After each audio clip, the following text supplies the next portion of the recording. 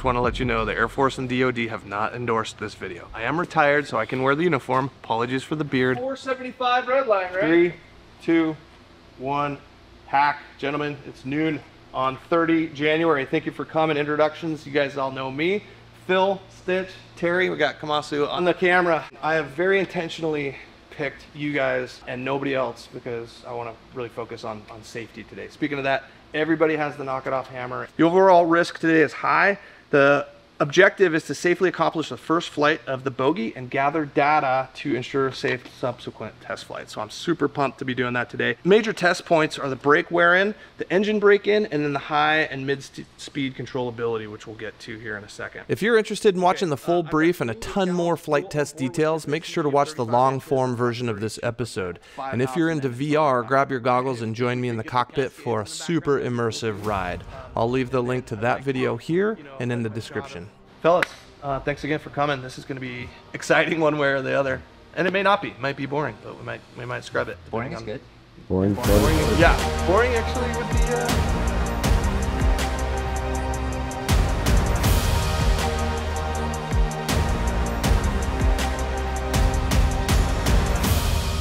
When the world gets dark, let the light shine in.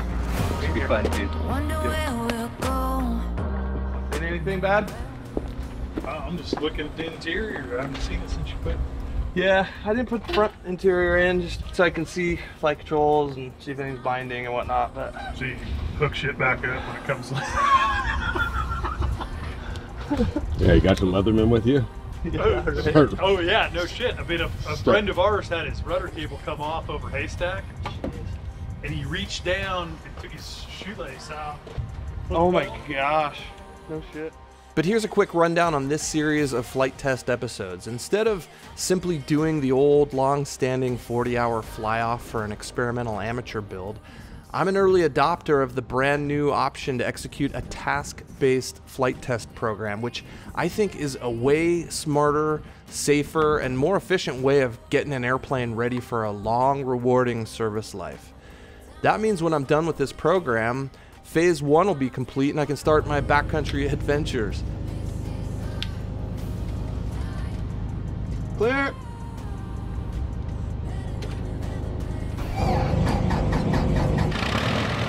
But as one of the first builders to go through this new process, the flight test program I've designed is informed from 3 sources. 1, my experience in flight test. 2, Advisory Circular 90-89 Revision C, which is just awesome. Go download it. I'll leave a link in the description. And number 3, the EAA Flight Test Manual and Test Cards, version 1.1. Now, don't rush out and buy these since they are under revision. In fact, I'm helping the EAA refine version 2.0. I'll let you know when they're released, but I'll be documenting it the entire way. Now, I have experience testing fighter jets, missiles, and radars, but this is totally new to me, and I'm learning right alongside you. Even more exciting is that this is truly the first time I'll have no one to blame for the build quality and maintenance of an airplane which I'm flying, which is why this is so intense for me. I have so much respect for aircraft mechanics and crew chiefs after this whole experience. All right, now let's get to the good stuff. Band traffic, backcountry Bogey, experimental 223, Charlie Delta, take in runway 16 for test flight. Will remain above the field. Bad traffic, Skyline 36 Yankee on, but downwind for runway 16.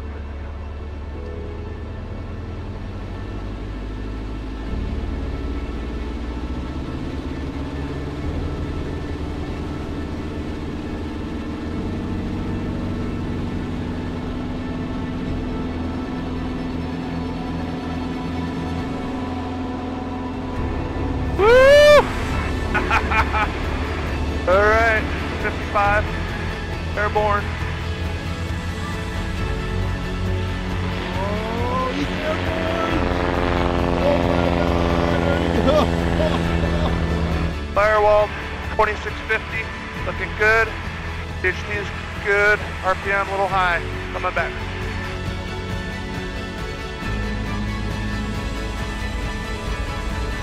RPM's coming back. Happy. High oil pressure. Not bad though. Alright, 90 knots. Vent traffic, experimental 3, Charlie Delta, turn in right, crosswind, runway 16. We'll stay over top the field.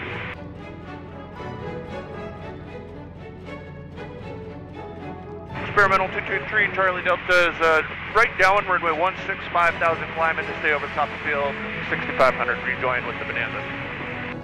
455 is my highest. 80, I need to get 90, come on, get 90. Bogey test, turn in right, base, runway 16, but at 5,600 feet climbing. What's your power? Power is showing about 65%. Vent traffic, Bogey is high initial 6,200 climbing over top the field. Traffic, 6 o'clock, high, less than 1 mile. 3 Charlie Delta 6 November Hotel has you visual and loud and clear with the ground crew in you. Clear rejoin. Bogey making a right hand turn, departure in.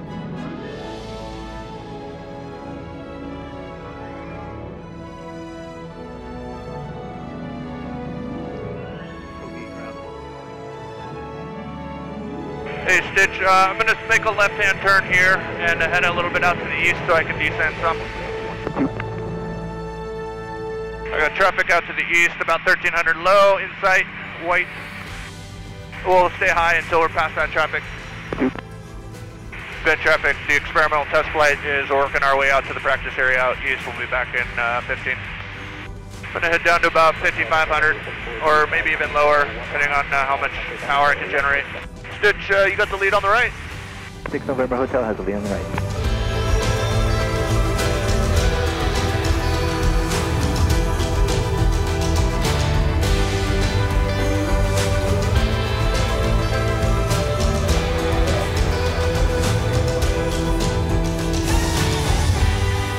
I got deconfliction. I'm at your right 430, and yeah, left-hand turn would be good, and then we'll head for home.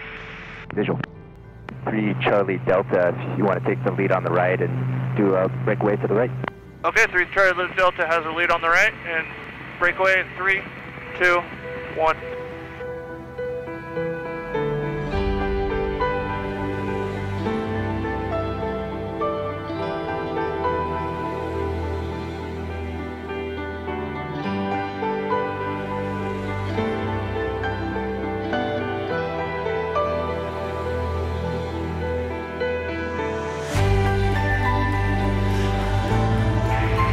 Vent traffic, experimental backcountry Bogey over top the field, 5,500 joining a right downwind for runway 16, full stop, Vent.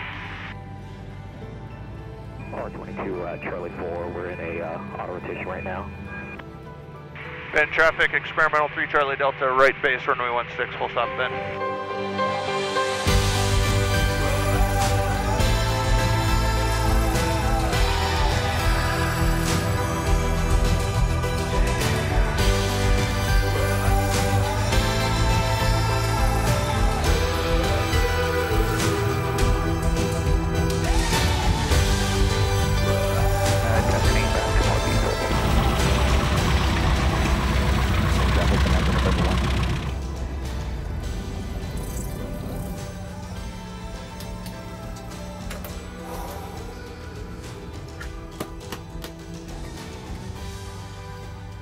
What up? Success! She flies! Oh man. That was intense. We need to pitch that prop. I couldn't generate very much thrust. It wanted to go to 2,700 RPM without a ton of power. You came in pretty freaking hot. I know. Like you're flying a jet. See me slipping in at the end? Yeah. A couple knots for mom and the kids. I haven't done any slow speed tests, so I didn't want a wing drop. You don't know when it's going to start. Totally. So I just wanted to fly it down to the runway and then grease it on hot. Yeah. No, good job, man.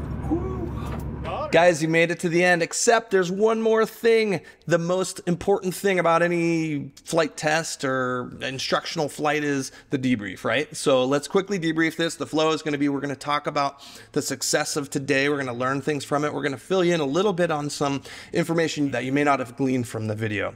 I'm going to show you a very, very cool tool you may not know about. And then we'll get into kind of what's next for flight 2, flight test card number 2.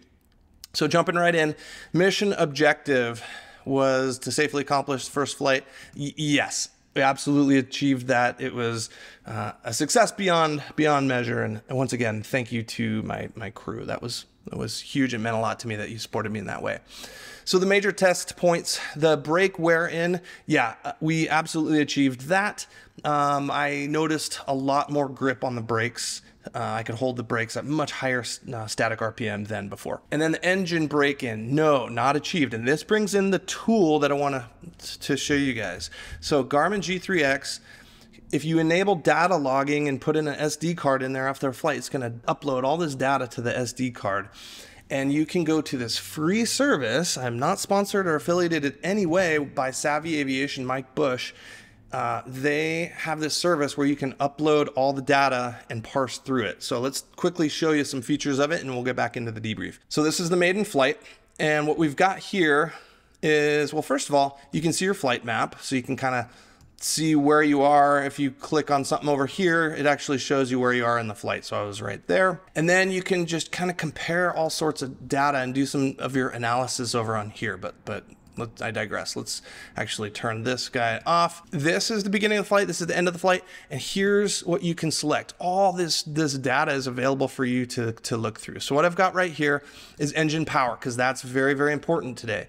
So I generated that, taking off, but then very quickly I had to pull the throttle and struggled to get over 75% RPM, and you can verify that.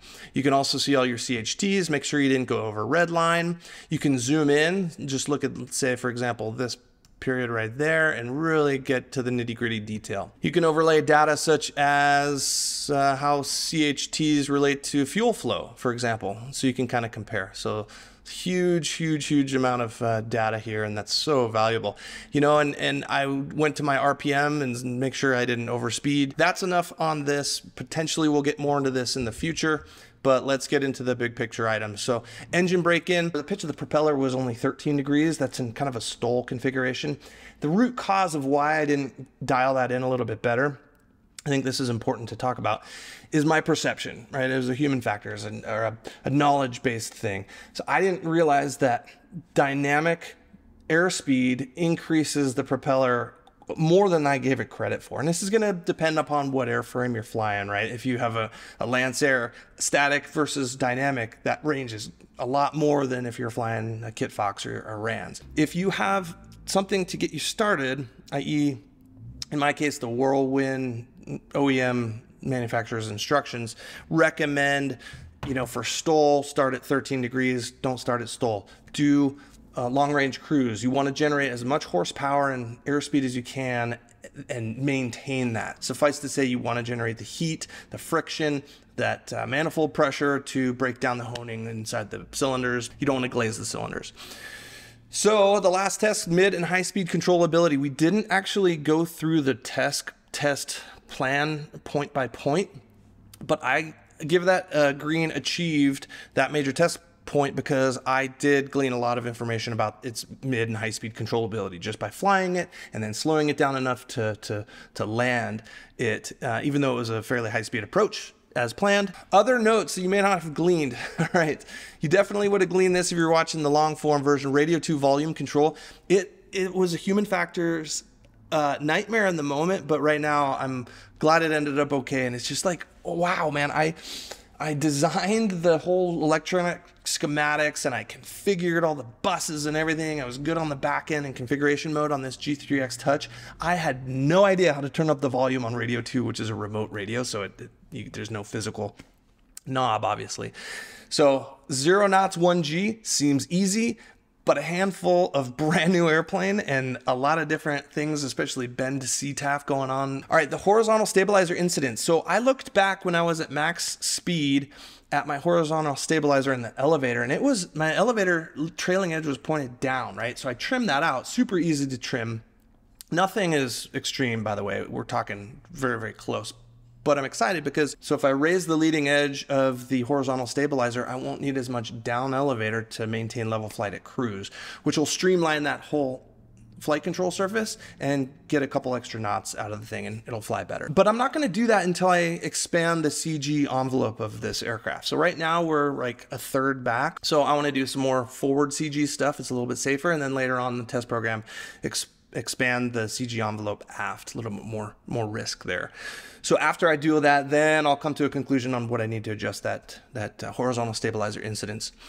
The idle mixture test. So I've been on all my previous engine runs, I've been trying to dial this in. You're looking for a 50 RPM rise when you slowly pull the mixture to idle cutoff when you're at idle, and looking for about a 30 to 50 RPM rise, and finally dialed that in. So I was really happy about that. And then as you notice, the GoPro versus the G3X frame rate is incompatible. I wasn't wearing that GoPro just for the video. I'm recording that so that I can watch things real time. And of course now I'm realizing that all that data is being recorded and I can look back that way, so it's less of a deal. But I want to figure out what the G3X frame rate is and program my GoPro to be more compatible with that. All right, so what is next? Test card 2, so 18-degree prop pitch and continue to break in the engine. Spoiler alert, I've flown this airplane 2 more times at 17-degree pitch, and the horsepower is fantastic and engine break-in is going super well.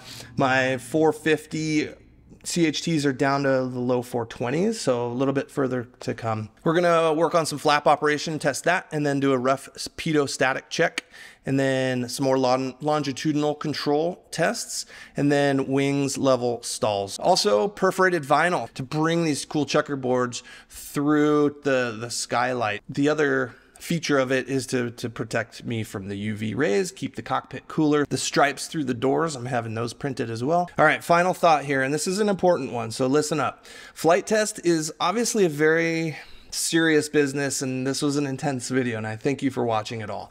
But do not think that you can't do this, right? Yeah, I have the experience, and I'm going kind of above and beyond for a couple different reasons. One, that's just kind of how I operate. My kids would call me a little extra, I think. But I'm using my experience as an F-15 operational test and evaluation pilot to flush out this new task-based process in hopes to make it more refined and easier for you. That said, I am super eager to read your comments to learn how I can improve both the format of this video series, as well as if you have input on the flight test program. I'm all ears. I'm learning just like you. I'll let you to it. Lights on. Till next time, you're cleared direct. Successful first test flight. The Bogey has a soul. Woo!